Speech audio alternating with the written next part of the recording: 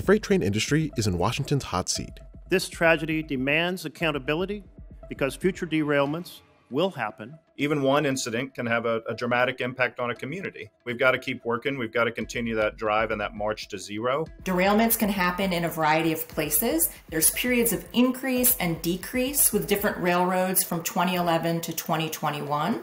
While derailments are on the decline since 2014, just a handful of companies are seeing a surge. Most famously, Norfolk Southern. Norfolk Southern. Norfolk Southern. I saw it. I know how it looked. It was scary. You know, I'd never seen anything like that. I think they handled it terribly. It was an environmental disaster. This was 100% preventable. It was just the perfect storm of unsafe working conditions gone wild. We got to change the model somehow because the business model has still got a lot of risk to it. How often do trains derail, and why? And how can the industry prevent more scenes like East Palestine?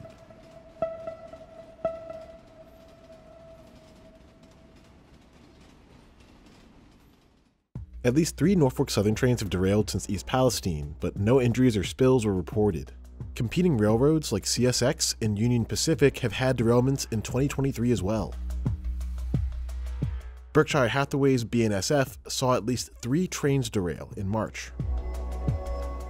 In one case, nearly 5,000 gallons of diesel fuel spilled into tribal reservation lands. And trains have continued to derail in April of 2023. Derailments are a common occurrence, and although they've trended downward over the past decade, a small uptick was reported in recent years. There are roughly 1,000 incidents a year, but most occur within a rail yard. Yard movements are more complex, so they're more prone to having these smaller incidents. Most of the accidents that do occur go unreported because the feds don't require any reporting, I think, unless you're up over $8,000. So your statistics might be giving us a false sense of comfort. The crashes have weighed on some of the large freight companies' stock in 2023. If that appears to be getting out of control and a higher risk, well, you better come up with a better braking system or more predictive failure analysis, or you might not be chosen anymore. At some point, they're going to say, you're just too risky. Some railroad employees say that corporations have made strategic changes that could be making catastrophic accidents more likely. I started working on the railroad in 1974 at the Chicago Northwestern. Mark Burrows is a former engineer with decades of experience. I kind of started out in the tail end of what some would consider the last of the good old days, where we actually had semi-respectable working conditions. The freight industry used to rely on coal, but the coal trade is shrinking. As a result, jobs in the freight industry are on the decline as well. Hiring across all job categories, from yard workers to executives, is on the decline. So to become more competitive, trains got longer, got heavier, we got on more and more of a barbaric working schedule, attendance policies, and all this was before precision scheduled railroading. In recent years, rail companies have revised their business plans to increase operating efficiency. Some call this technique precision scheduled railroading, or PSR. PSR is a management strategy, and the management strategy is trying to increase efficiency and reduce costs. Precision scheduled railroading was an attempt to take out both capital costs and operating costs, which entails maximum exploitation of as minimal workers as possible. Probably every Class 1 railroad really runs a different model. Most of the major U.S. railroads have reported using this strategic approach. Norfolk Southern took up the practice in 2019. Overall, operating ratios for all Class 1 railroads, they decreased, which means there's an increase in profits. The average operating ratio went from 73 in 2011 to 62, and that reflects a net increased revenue about 58%, from about $18 billion to $28 billion. One example change from PSR, trains are getting longer. In 2022, we queried the Class 1s, and all the Class 1s told us they are running longer trains. So for instance, one Class 1 told us that their length of trains had increased 33% from 2011 to 2021. There was also another Class 1 that told us that the percentage of trains that they are running that are over 10,000 feet, which is almost a 2-mile train, increased from 3% to 25% in 2021. As you're getting 2- and 3-mile long trains, It's a lot to contend with. Railroads are going to run the length of trains based on their physical infrastructure. In the Midwest, you might have a significantly longer train than if you're in a more dense urban area. Neither the industry, neither the regulator, neither GAO has been able to draw any sort of correlation between safety and train length. In East Palestine, a small crew manned a long train. The lead locomotive had 3 crew members, including 1 trainee. There were also 149 rail cars on the train. When you have a trainee with an already skeletal crew, that actually makes it harder. Every time you can take a person out of the cab who's making, $80,000 or more, this is an easy way, relatively easy way, for railroad managers to figure out how to reduce costs. As the industry cuts workers, the government sees a potential safety concern. Before a train departs, you need to have a railroad employee check the train. One of the concerns that we heard was that railroads may have compensated for the reduction in mechanical staff by having other types of staff, like conductors, do those pre-departure checks. And the worry here was that folks like conductors may not have the expertise or the training that your mechanical staff had, and so they may be missing some things, and that could impact safety. The concern for communities are that longer trains might block the grade crossing. If the train is longer, that could create negative effects on the community. We talked to officials in Ohio, and they reported that they have 22 freight trains that travel through their town daily. They have a 16,000-foot train that comes through, which blocks 4 to 5 grade crossings at a time. Also, risky pedestrian or motorist behavior, trying to make it across the tracks before a train comes, that can result in fatalities. But the stakes in the freight industry can be much higher.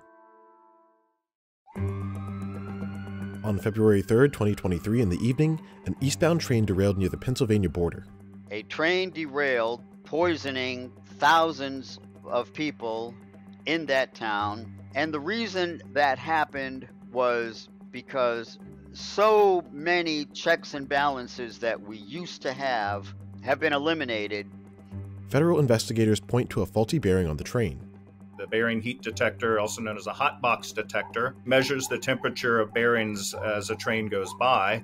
And if a bearing starts to become overheated, it sends an alert to the train with an order to stop the train.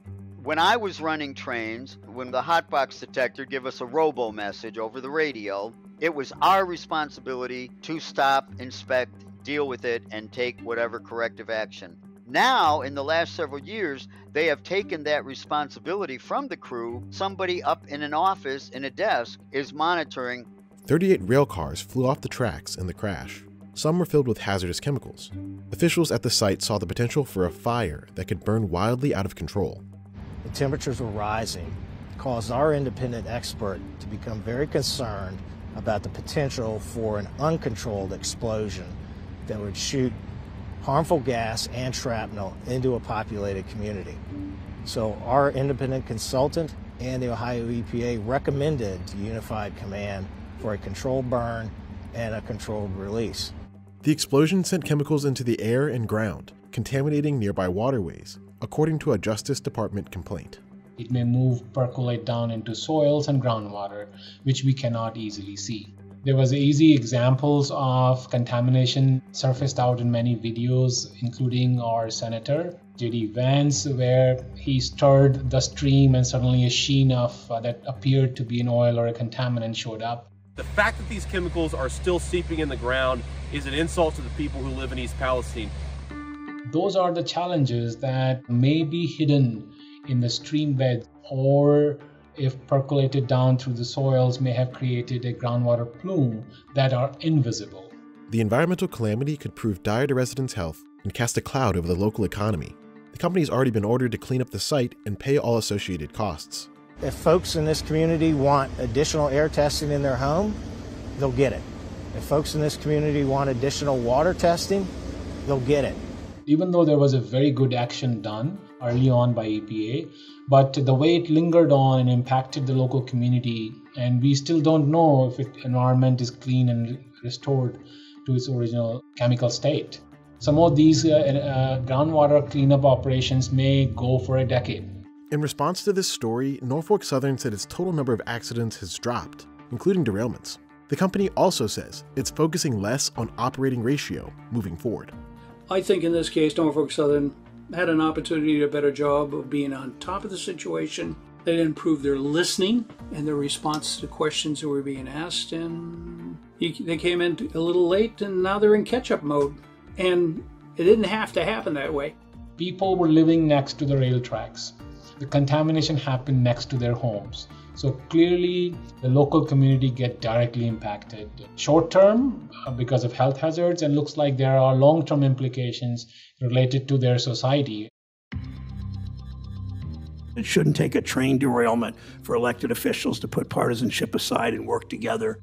For now, the industry is making changes ahead of any new rules. The rail industry committed to installing another 1,000 hotbox detectors across its network. Again, these are steps that are voluntarily taken because our business understands that safety is key. Rail infrastructure gets relatively high marks in the US, but experts believe that there are unknown risks that must be uncovered in the freight sector. FRA has something called risk reduction plans. They're also doing studies like we talked about on employee fatigue. They're doing more looking at blocked crossings. There's a study ongoing on longer trains. Also, they have a braking study that they've been doing for quite a while. They should take a look at their regulations to see if there are gaps related to safety concerns. Experts also believe the industry could use technology to prevent accidents. You could have done a predictive analysis like we do for track failures to say, you got to stop this train. Not because it hit the fail-safe minimum, because it's going to hit the fail-safe minimum somewhere east of Columbus. Why wasn't that kind of predictive analysis done? And what's the cost because you didn't do it? These regulations could add another headwind for the industry as it fights to stay relevant. If I were the head of the FRA today, there'd be shorter trains, there'd be dignified working conditions at the very minimum. Carmen would have the time they need to properly inspect the cars. There's no room for compromising safety one iota in the rail industry because A, a worker could get injured, maimed, killed, and B, we can have situations like East Palestine.